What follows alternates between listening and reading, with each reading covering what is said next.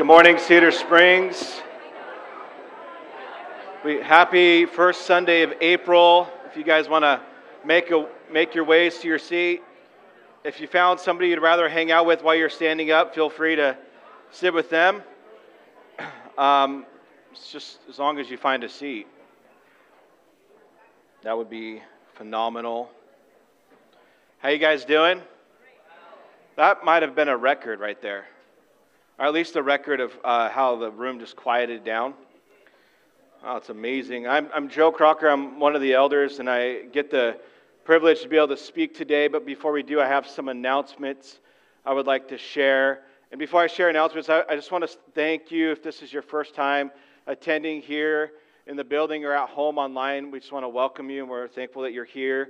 If you haven't already, you can get a first-time guest gift out in the lobby, as well as we have an app. It's our own Cedar Springs Community Church app, and if you want to be able to connect to that app, you can scan the QR code on the Connect card in the seat back in front of you, or you could go to the Connect booth afterwards, and they'll direct you in what to do.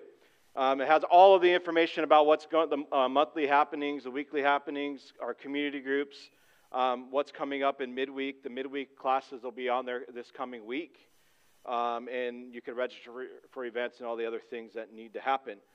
Today, right after the service, we are having starting point. It'll be in the classroom right out to the right, and then you turn left, or it'll be your left and then right. Just the room over there, okay? It doesn't make any sense. That's why I use Google Maps. Okay. So if you've been coming for a few weeks and you want to get to know more about who we are as a church, it'd be great there's some light refreshments in there. It'd be great to, what is going on? Is that going to throw you off, Sue? Okay, all right. Light refreshments, and just it'll be like a 15-minute conversation. And then tonight as well, at 5 p.m. is adulting. It's at Jordan and Megan's house. So if you're a young adult, 18 to 30-ish, feel free to go. It's been they do a great job. There's fun games. Amazing food, and so if you need to know how to get there, you could go talk to one of those two afterwards. If you're a young adult, invite your young adult friends to come. You can sign up on the app, I believe, as well. And then we have some exciting news. On April 14th, which is next Sunday, we are doing baptisms here at Cedar Springs. Yeah, so we're expecting to see. I already know there's a few people that are like, I'm going to get baptized. I'm going to get rebaptized. One of them, we told them we're going to hold them under longer. But so if you are considering baptism and you want to even know more about what that would look like for you, you could reach out to us after the service, me or one of the elders, and we would walk you through that. We would love to see you guys get baptized next week. Man, there's a lot of alarms going off. This April 21st is our core joined class. It's the first class of our membership series. So if you've been coming for a while and you're like, I want to become a member of Cedar Springs, this is where you start. You go to the join class, you get some information on who we are, and you're like, I want to align myself with Cedar Springs, and then we move forward from there. It'll be next week right after the worship time. Okay. And we have so many announcements. We have two more. I'm going to invite Chris to come up. And I'll share it. Chris is going to come up. We're going to talk about midweek. We have three midweek classes. Yeah, I got a mic right here. This week coming up, and Chris is going to share his first. Okay. Yeah. Hey, I'm Chris. We are starting midweek this Thursday, and the class that I'll be teaching is 2 Timothy. And 2 Timothy is one of my favorite books out of the 66. They're all about pretty equally favorite. But anyway, what would you say to someone if you knew you'd never see them again, and you might perhaps never see anybody else again? This is what Paul wrote to his son in the faith, Timothy. He wrote his most important instructions, the things that would be most applicable to Timothy's life, the things that would be most important for the church. He wrote the things that were dearest to his heart, and he wanted to get them embedded in Timothy so that he would never forget, and he would always have this kind of a fatherly advice to move his life forward on and to guide him through his life in ministry. And so we're going to be taking the next 7 weeks and going through the book of 2 Timothy, the last writings of Paul that we know of. Yeah. And it should be really a good study. So if you want to be involved with that, come on in. Thanks, Chris. Okay, I'm going to announce one of the classes, Albie. He's in Sunday school right now. He's one of our teachers, and he's also teaching a midweek class on Galatians, a study through Galatians. He is continuing the study that he's already was doing over the winter quarter, but he said anybody can just jump right in, so you guys can register for that this coming week. We'll send out a push notification or an email for you to know when you can sign up. And I'm going to be leading a class as well, and it's on how to be unsuccessful. All right? How we can be unsuccessful in our lives, but become successful in our following of Jesus and our walk with Christ and find true success in Him. It's a 7-week or 6-week video series. There'll be a week where we have discussion over it, so I'm really excited for that. It's really well done. So if you want to join that class, feel free. Great to have you. Okay, one more announcement. Oh my goodness, man, why do we have so many announcements? Thank you, Lord, that we have a lot of things going on here at the church. This is my favorite one, though. It's Spaghetti Extravaganza.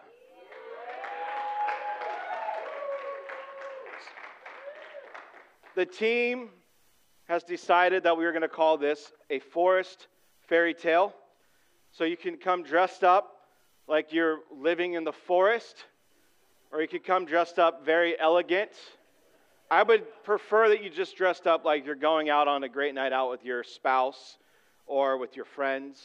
If this is you haven't heard about Spaghetti Extravaganza, it's our once-a-year annual youth fundraiser, and we serve spaghetti and salad and great dessert and whatever else that our amazing chef Megan makes.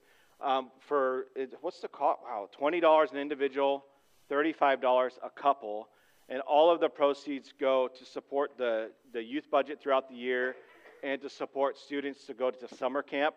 Summer camp's costs, we haven't figured it out yet. We're trying to figure out how we can lower it on our end because it's rather expensive this year.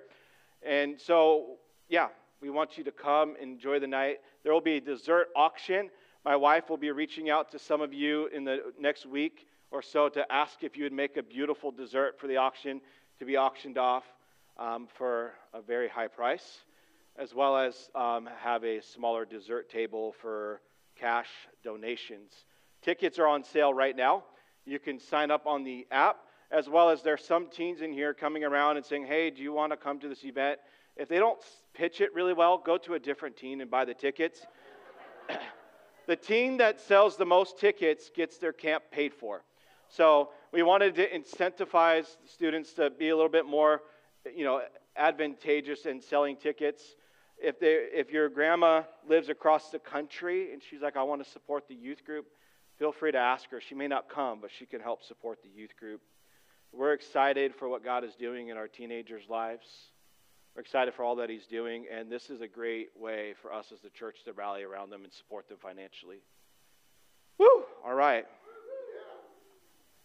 Praise the Lord. We're in we just finished our series on prayer, but now we're moving into a new series that we're calling Heaven Intercedes, and the series is going to be on Jesus' high priestly prayer in John 17. And so today I'm going to do the introduction. I'm going to try to do the best that I can to set the stage of some of the events, some of the things that were happening in the life of the disciples and of Jesus leading up to this moment of the high priestly prayer in John 17. And then we're going to go through the series leading all the way up to the end of May. Thank you, Father, for today. Thank you for this church. Thank you for our lives that you've given us. Holy Spirit, would you just open our hearts for what you would speak to us today and share with us today. Give me the words to speak. It's your church. Thank you, Lord. In Jesus' name, amen. I know some of you are kind of looking around, when are we going to do communion? We're going to do it at the end, okay? So if you're like, man, they said we were doing communion. Am I going to do this on my own? No, we'll do it at the end as a church. So if we can just visualize for a moment, just put yourself back. We just celebrated Easter, and the high priestly prayer took place the night before Jesus was brought to the cross. The night before, it was a Thursday night, the night before Jesus was arrested. And just imagine that you knew that your last days, Jordan actually alluded to this a little bit, that your last days were coming, that you knew like the day you're going to die. This is really dark, I know.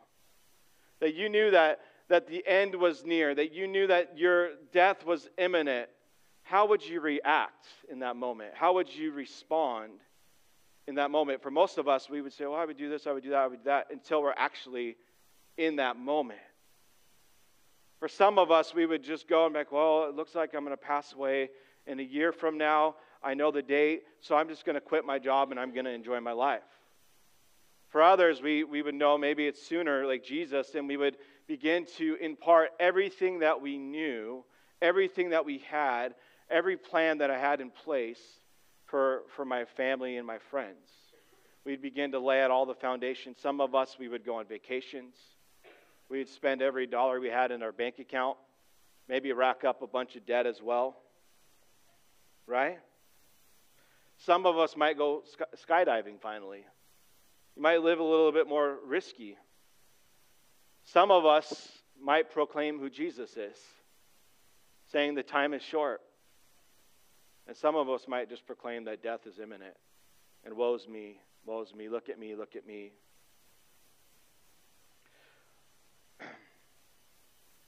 I think many of us, though, would want to share the things that we know we need to share before we go. Like I'm experiencing that with my father right now. He's kind of in and out. He's going in and out of these hospital visits. And every time I go to talk with him, it's like, oh, I'm sorry I did this. I'm sorry I did that. I'm sorry I did that. And I'm like, why is that even an issue for you? But it's always where I think at the end of our time, there are these moments we really want to make sure that everything is done. And I believe that's what happened here in John 13 through 17. I'm going to go right up to chapter 17, and this is taking place. This entire time is taking place in what Jesus called, and in the times in Jerusalem, they have these beautiful hospitality places, these beautiful places for parties and large gatherings called the upper room. And he sat in the upper room knowing that he was going to be arrested and put on trial and sent to Calvary and go to Calvary. And he sat in the room with the disciples, and he took the moment, every moment that he had, to pour out every thought and every piece of advice, every lesson and every prayer that he could do. He didn't miss a thing. Jesus was perfect. Everything that he knew that needed to be said in those moments was said. His final instructions and investments into the men that he gave would ultimately use them to change the very course of the world. What Jesus did and said in the upper room should help us understand why he did what he did. And so the Apostle John in the book of John gives us this great perspective on what took place leading up to the high priestly prayer. He opens the door for us, so to speak, to the upper room. And for us to see how Jesus prepared his disciples for his death, and how all of his disciples begin to prepare their hearts as well. Right? We prepare our hearts when a loved one is on their deathbed, as well as we prepare our hearts when, I believe we would prepare our hearts when we're on our own deathbed. But before I go any further, I would like to show a picture of upper room in Jerusalem. Some say this is where Jesus met the disciples. What? You forgot to put the picture? Okay. I love you, Ronnie. Okay.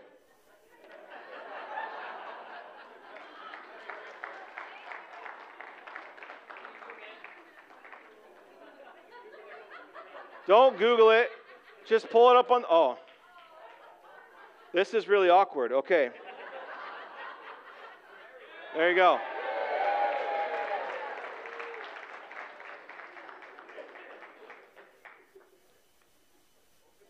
We're going to get into that. You could take it off, though. But yeah, you can see the pillars and the stairways.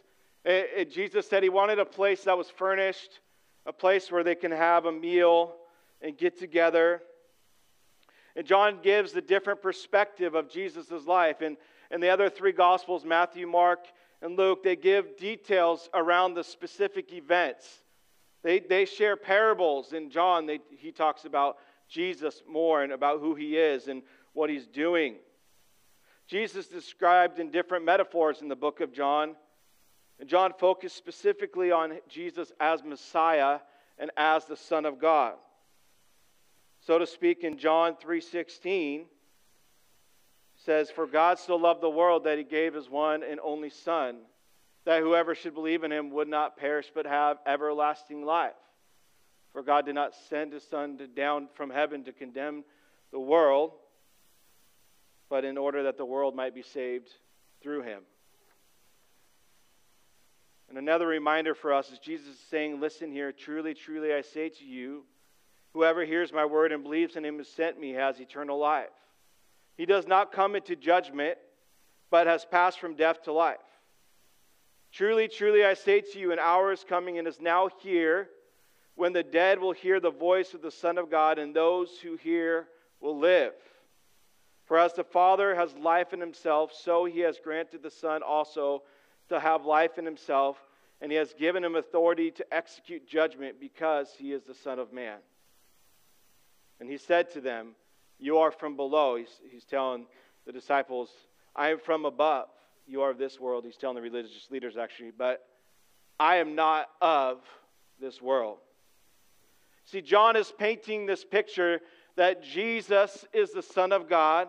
He is God in flesh. That he has come down from heaven to rescue us from our sins. But Jesus is coming into this moment of the upper room with giving us a different perspective. This book was written likely in around 70 to 100 AD. And it was written to the Jews first, but also to Gentiles, which are non-Jews, a.k.a. us. And in 1 John 38 through 42, just so you know, this is what the Bible would say, Jesus turned and saw them following and said to them, what are you seeking? And they said to him, Rabbi, which means teacher. Where are you staying? And he said to them, come and you will see. So they came and saw where he was staying, and they stayed with him for the day, for it was about the 10th hour. One of the two who heard John speak and followed Jesus was Andrew, Simon Peter's brother. He first found his own brother Simon and said to him, we have found the Messiah, which means Christ. He brought him to Jesus. Jesus looks at him and said, you are Simon, the son of John. You shall be called Cephas, which means Peter. So to get another better understanding, I think it would be helpful to see some of the cultural factors that were happening in this time leading up to Jesus' high priestly prayer. We learn in Matthew, Mark, and Luke that Jesus asked Peter and John to prepare a Passover meal by finding a large furnished upper room that we just saw on Google. Jesus knew where this upper room was. And so the day of the unleavened bread took place during the Passover. And the Passover is the time when many Jewish people remembered God rescuing them out of Egypt. And we could read that story in Exodus 12.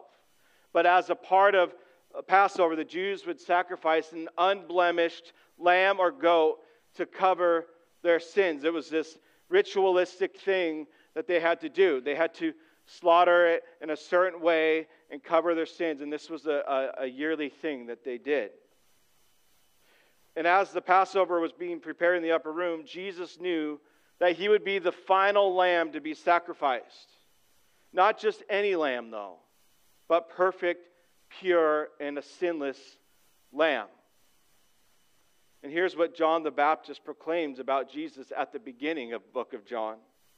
He says in John 1:29, the next day he saw Jesus coming toward him and said, "Behold, the Lamb of God, who takes away the sin of the world." So Jesus also knew that the religious leaders wanted him dead. He's sending his disciples to go find a place to have a meal. I know that there are all of these people that are clamoring to find me and to kill me. But before that happens, we're going to have a meal, and I'm going to wash your feet, and I'm going to pray with you, and we're going to do some amazing things together. Jesus didn't run and hide. Jesus didn't cower back. Jesus didn't say, "Why are they chasing me?" He didn't complain. He said, "This is the plan that God has for me." See, the religious leaders didn't want their lives to change, their mode of operation, the power that they had over people. They didn't want to lose that power. They didn't want their people to start following Jesus, the Messiah. They wanted them to look at them. So this leads us to the Thursday morning before Jesus was arrested. And the disciples, my first point is this. The disciples came to Jesus on the first day of unleavened bread to inquire about a Passover preparation. In Luke 22:7-13, then came the day of unleavened bread on which the Passover lamb had to be sacrificed. So Jesus sent Peter and John, saying, "Go prepare the Passover for us, that we may eat it." They said to him, "Where will you have us prepare it?" He said to them, "Behold, when you have entered the city, a man carrying a jar of water will meet you. Follow him into the house that he enters, and tell the master of the house, 'The teacher says to you, where is the guest room where I may eat the Passover with my disciples?' He will show you a large upper room furnished. Prepare it there," he says. And they went and found it just as he told them, and they prepared the Passover. You see, Jesus gives them this picture, this prophetic word. They're like, "Well, you're sending us into the city. Like, what am I even going to be looking for?" No, there's going to be this guy with a jar of water. And so you could just imagine being those two guys, and you see this guy with a jar of water, and you're like, "Oh my goodness, how did he even know that?"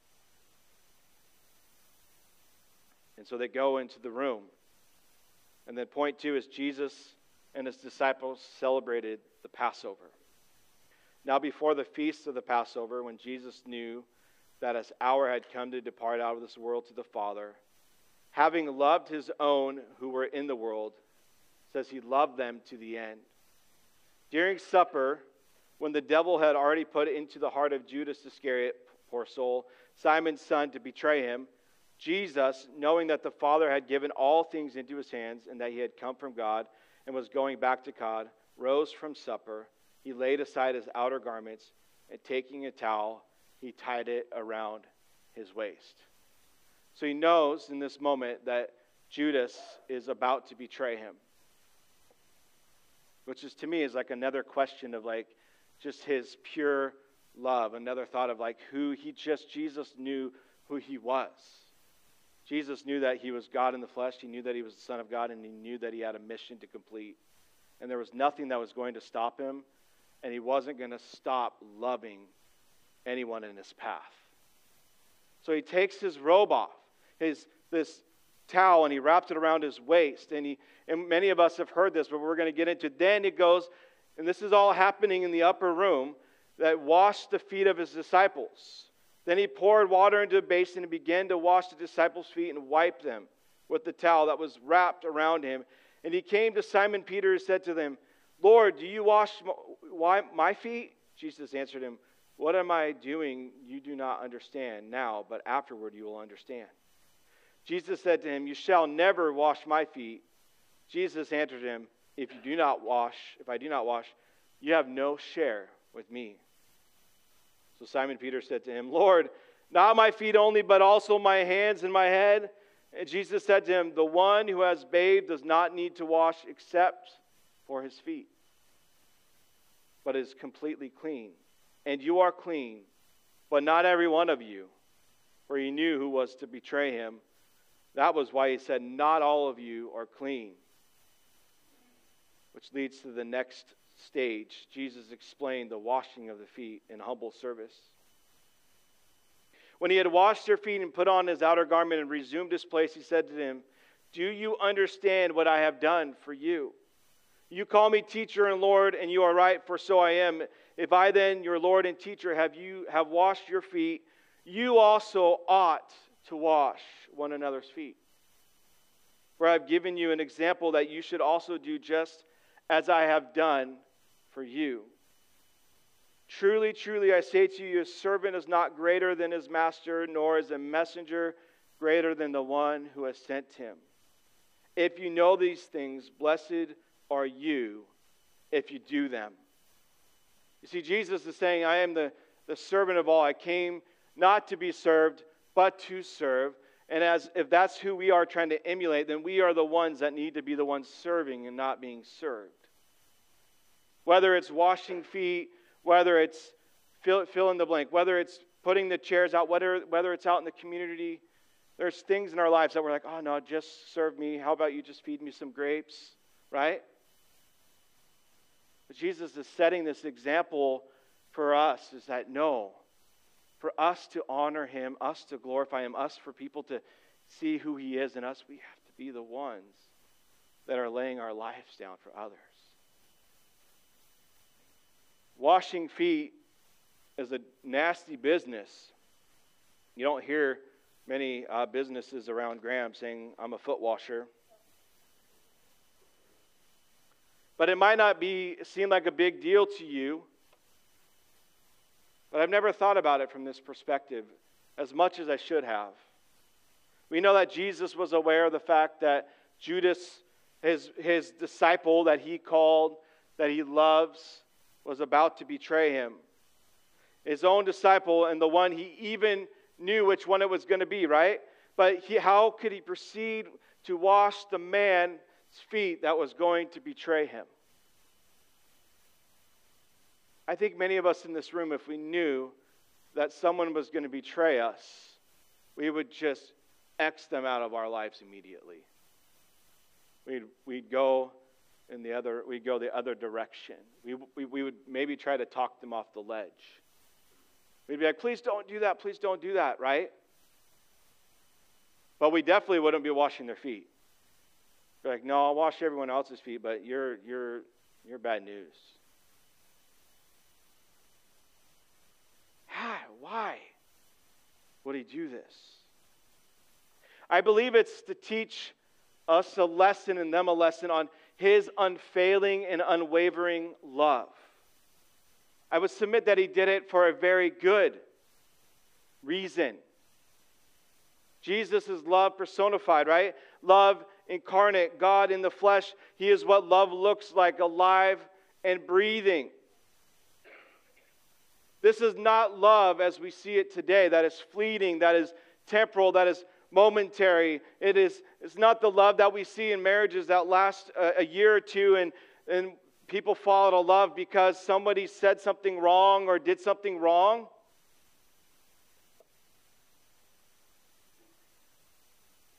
Through this example, Jesus shows us that even our enemies are deserving of love. Not just through our prayers, but through our actions. We can't say, I love you in our minds and then not act on it. We can't say to your girlfriend that you want to become fiancé, I love you, I want to get married to you, will you marry me? And then not act on it and give them a ring. If they do that, they're probably not the right person to get married to. Right? There's an action point. I want to get married to you, so I'm going to purchase something and I'm going to give it to you as a reminder of my love for you.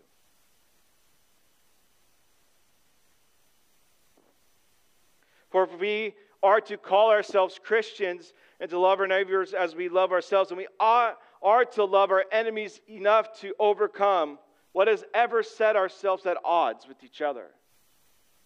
Whether it's religion, or politics, or fill in the blank. Maybe it's somebody that got a better job than you at work, and you felt that that job was yours. Maybe it's your neighbor that built the fence in the wrong place.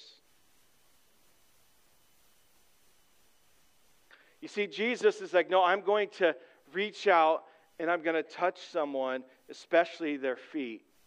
The washing of the feet was this intimate moment where you have to love someone, right?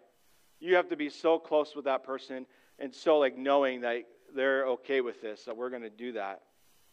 And it's just this true act of serving and loving. And in 1 John 4:20, if anyone says, I love God, but hates his brother, he is a liar. Whoever does not love a brother whom he has seen cannot love God whom he has not seen. We're talking about brothers that are made in the sisters that are made in the image of God. Our brothers that maybe are in our family that may not attend church or at work or at school. But it may seem trivial at first, but when we lay our hands on someone to pray for someone that Jesus did often, it's this act of saying, I love you enough to lay my hand on you and pray. And Jesus would do that, and we would see healings happen. We would see Jesus heal people by touching their ears, by touching their eyes, by reaching out to them. John and Peter reached out to the man at the gate.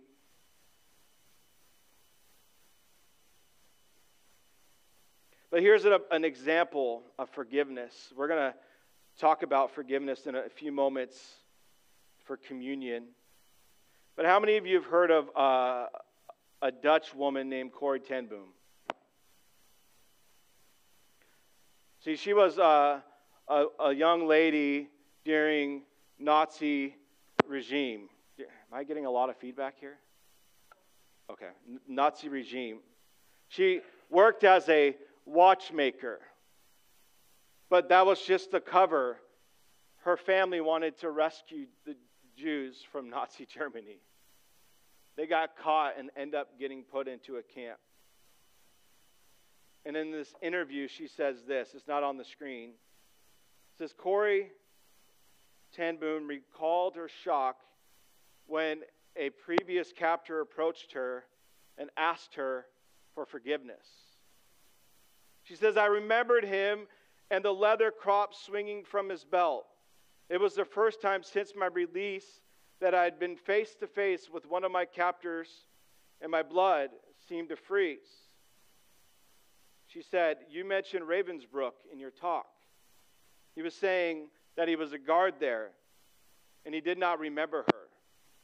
But since that time he went on, and he said that I have become a Christian. And I know that God has forgiven me for the cruel things that I did. But I would like to hear it from your lips as well. Again, his hand came out to her. He says, will you forgive me?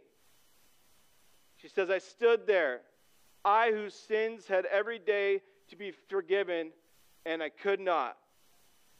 Betsy, her sister, had died in that place.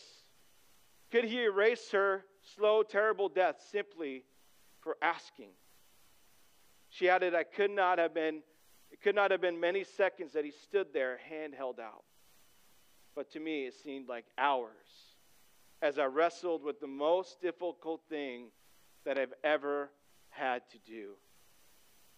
But for I had to do it, I knew that the message that God forgives has a prior condition, that we forgive those who have injured us. And if we do not forgive men their trespasses, Jesus says, neither will your Father in heaven forgive your trespasses. Still, I stood there with coldness clutching my heart. But forgiveness is not an emotion. I knew that too. She says forgiveness is an act of the will, and the will can function regardless of the temperature of the heart.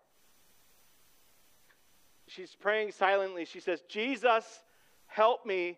I can lift my hand. I can do that much. You supply the feeling, she said. So she recalls the following interaction. And so woodenly, mechanically, I thrust my hand into the outstretched out to me as I did, and an incredible thing took place. The current started in my shoulder and raced down my arm and sprang into our joined hands. And then this healing warmth seemed to flood from my whole being, bringing tears to my eyes. She says, "I forgive you, brother." And I cried with all my heart.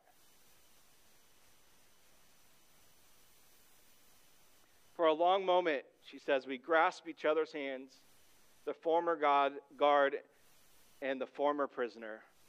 And I'd never known God's love so intensely than I did right then.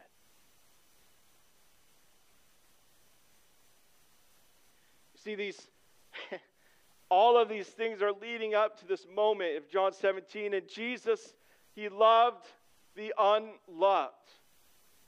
He loved us, the unlovable. We all have people in our lives who we dislike or even despise being around. Or when they come in the room, you're like, oh no, what am I going to do now? Maybe that's just me. Maybe I'm just really a horrible person. There are some people in our lives that we find difficult to love, but yet God requires and calls us to love them. We have decided sometimes not to love them, but that is not the gospel. In washing Judas's feet, Jesus is showing us that we are not to be selective with our love. We have received in abundance the boundless love of God. And so we are to shower that love onto others. We are to go in our pride to someone that we have wronged and say, will you forgive me? Which is actually an attitude of love as well. Will you forgive me the way I handled that situation?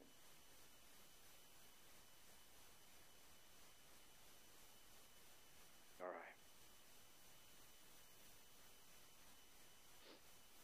In John 13:18-30, Jesus says this, I'm not speaking of all of you. I know who I have chosen. But the scripture will be fulfilled. He who ate my bread has lifted his heel against me.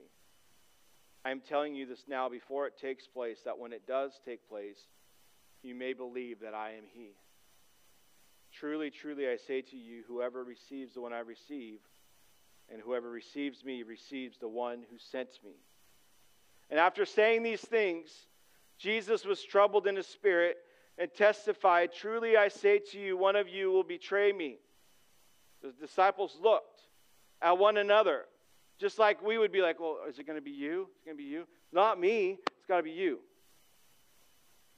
Sorry, I wasn't pointing at you. Okay. One of his disciples whom Jesus loved was reclining at the table at Jesus' side. And so Simon Peter motioned to him to ask Jesus of whom he was speaking. Hey, ask Jesus. So the disciples leaning back against Jesus said to him, Lord, who is it? Jesus answered, it is he to whom I give the morsel of bread when I have dipped it. Now, I don't know about you, right here in this moment, I'd be like, okay, I'm going to watch who Jesus gives the bread to. And then I'm going to go and talk to that person and try to walk them off the edge. So when he had dipped the morsel, he gave it to Judas, the son of Simon Iscariot. Then after he had taken the morsel, Satan entered into him, poor guy, and Jesus said to him, what are you going to do? Do it quickly. Now no one at the table knew why Jesus said this to him. Some thought because Judas had the money bag, Jesus was telling him, buy what you need for the feast, or that he should give something to the poor. So after receiving the morsel of bread, he immediately went out, and it was night. Did they not just pay attention? As I was reading this and as I was preparing, I really believed like the Holy Spirit was guarding them. He didn't want them to intervene. He was like, no, this is going to happen, and I'm not going to let these knuckleheads screw it up. But Jesus is telling this prophetic word that King David said in Psalms 41:9, even my close friend in whom I trusted, who ate my bread, has lifted his heel against me. And when he wrote the psalm, he had been betrayed by a person in whom he had trusted as well. But more than that, though, David was also prophesying this messianic prophecy about Jesus. It was under the influence of the Holy Spirit. It had a bigger, a fuller ramification. Jesus said Scripture was to be fulfilled in this moment. So now we're at the night. We're at night. So we started in the morning. We're at the night. And in point 5 is Jesus then initiates the Lord's Supper, which we're going to do here in a few moments. So I'm going to go back to that. And then we're going to go to point 6. Like many of us, we are wanting to know sometimes who's going to be in first place. Like if your kids are in sports, they're on track. Sometimes there's photo finishes. The disciples are having this conversation with Jesus about who's going to be the greatest in heaven. Like in this moment of your teacher, your rabbi that you're following, the one that you love, is talking about that his death is imminent, and you're caring more about who's going to be the greatest in heaven. And Jesus, he gives them a good perspective. I think for us, too, as a reminder, when things are going on in our lives, many times we're trying to usurp ourselves or put ourselves in different positions instead of listening to what Jesus is saying to us. So a dispute rose among them as to which of them was to be regarded as the greatest. And Jesus says to them, the King of the Gentiles exercise lordship over them, and those in authority over them are called benefactors. But not so with you. Rather, let the greatest among you become as the youngest, and the leader as the one who serves. For who is the greater, one who reclines at table or one who serves? It is not the one who reclines at the table, but I am among you as the one who serves. I think I am the greatest one. You are those who have stayed with me in my trials, and I assign to you, as my Father assigned to me, a kingdom, that you may eat and drink at my table in my kingdom and sit on thrones judging the 12 tribes of Israel. He's saying they're all going to have a job. There's not one of them are greater or lesser. We're all his sons and daughters. We're all, as Christians, if you call Jesus your Lord and Savior, we're all co-heirs with Christ.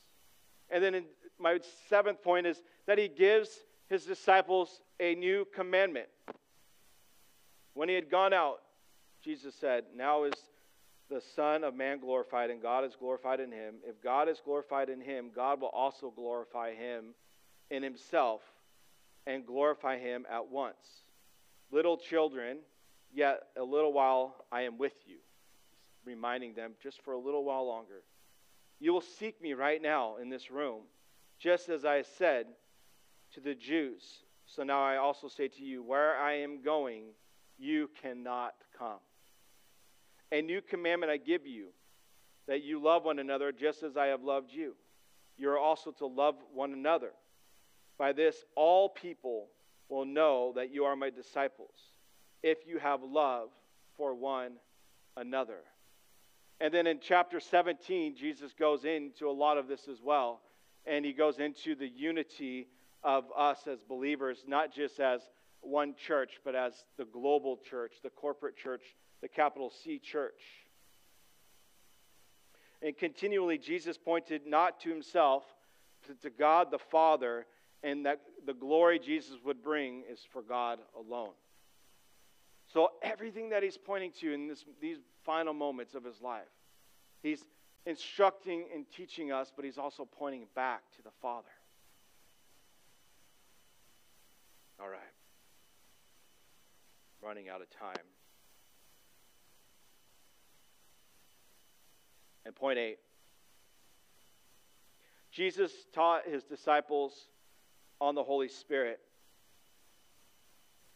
He says, truly, truly, I say to you, whoever believes in me will also do the works that I do. He doesn't say that you'll do some of the works, Some of you might do them, some of you might not. But he says, those who believe in me will also do the works that I do. And greater works than these will he do, because I am going to the Father, and whatever you ask in my name, this I will do, that the Father may be glorified in the Son. If you ask me anything in my name, I will do it. It says, if you love me, you will keep my commandments, and I will ask the Father, and he will give you another helper to be with you, not temporarily, not just for a moment, not just on random occasions, but to be with you forever. Even the Spirit of truth, whom the world cannot receive, because it neither sees him or knows him.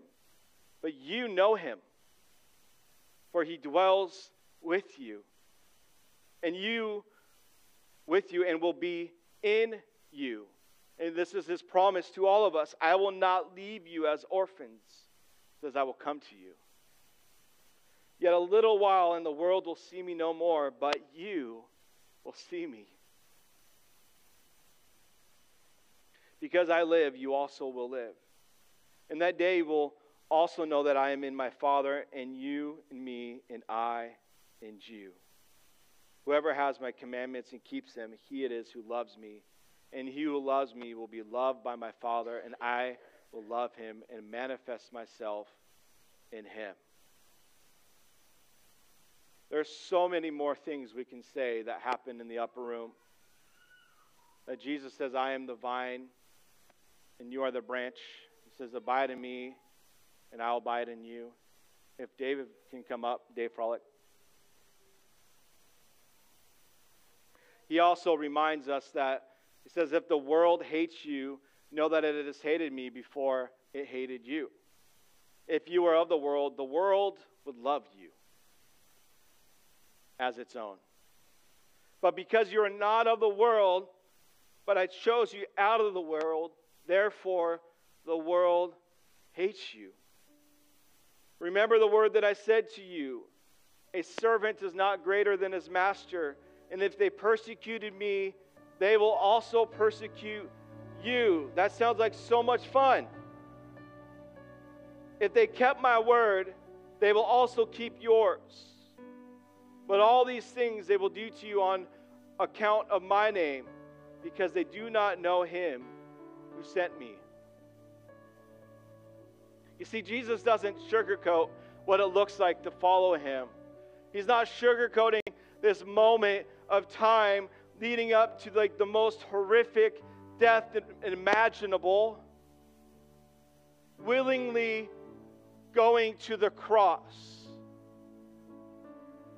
You see, he gives us this idea, that he gives us this message of hope.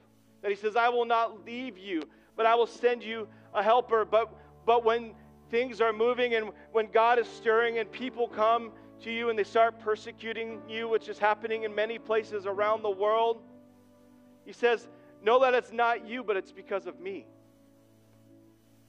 It's a reminder for us to not take offense of that person. Of why do they hate me? Why are they angry with me? They don't hate us. They are angry and they hate Jesus. It's why? Because they do not know him who sent me. And one of the crux of John 17 that I love so much is he talks about unity in the church. And Lonnie Arnold's coming in a few weeks and he's going to share on it. But the moment of the church, we have many churches in our area that have different denominations, maybe different stylistic of worship, but yet we are all under the banner of Jesus. And if we as people cannot get along as churches, then how are the people in our community ever going to even know the one who sent us? So we're going to take communion.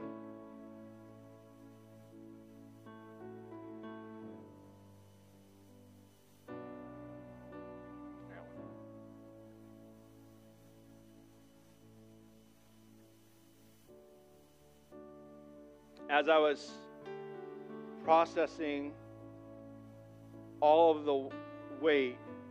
It's unimaginable the weight that Jesus had on him in this moment while he's sharing the Last Supper with his disciples. It's also unimaginable that in that moment he still had forgiveness for Judas. In 1 Corinthians 11, 27 through 29, it says, Paul is saying that whoever, therefore, eats the bread or drinks the cup of the Lord in an unworthy manner will be guilty concerning the body and the blood of the Lord. He reminds us, let a person examine himself, then, and so eat of the bread and drink of the cup. For anyone who eats and drinks without discerning what's in your life, you bring judgment upon himself. So can we just stand?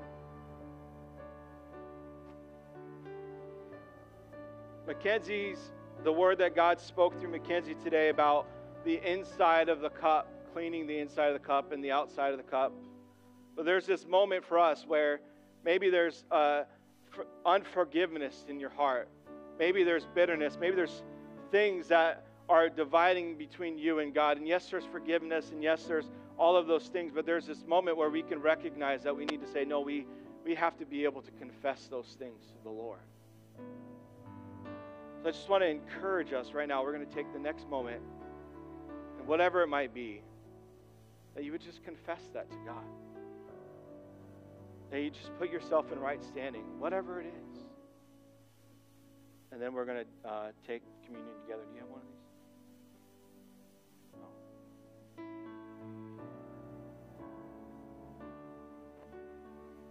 So if you want to just say it out loud or quietly, let's just take this moment.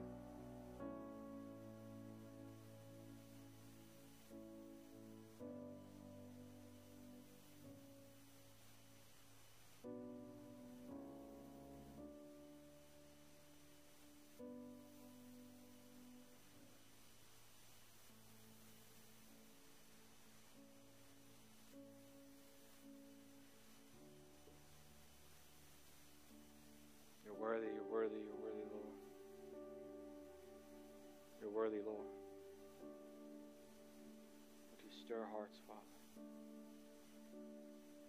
Would you forgive us of our trespasses? Would you forgive us of stupid things we've done?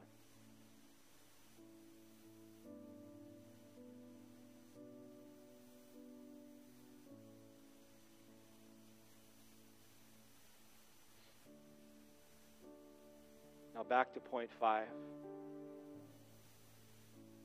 They're here in the upper room, in that beautiful place. And it says, now they were eating, and Jesus took bread. And it says, after blessing it and broke it and gave it to the disciples, he said, take, eat, this is my body.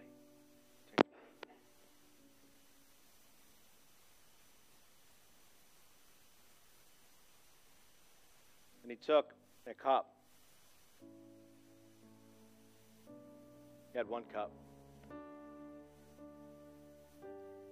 And when he took a cup, and when he had given thanks, he gave it to them, saying, drink of it, all of you.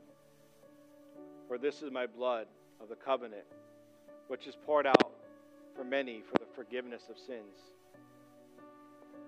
I tell you, I will not drink again of this fruit of the vine until the day when I drink it new with you in my Father's kingdom. Let's drink together.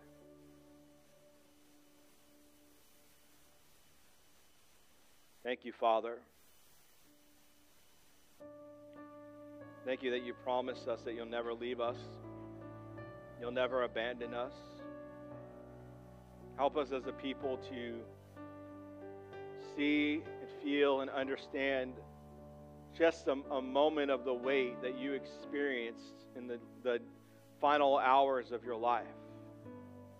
Help us to be a people that will be investing in discipling and encouraging and serving and laying our lives down for the benefit of others, to see others come to know you.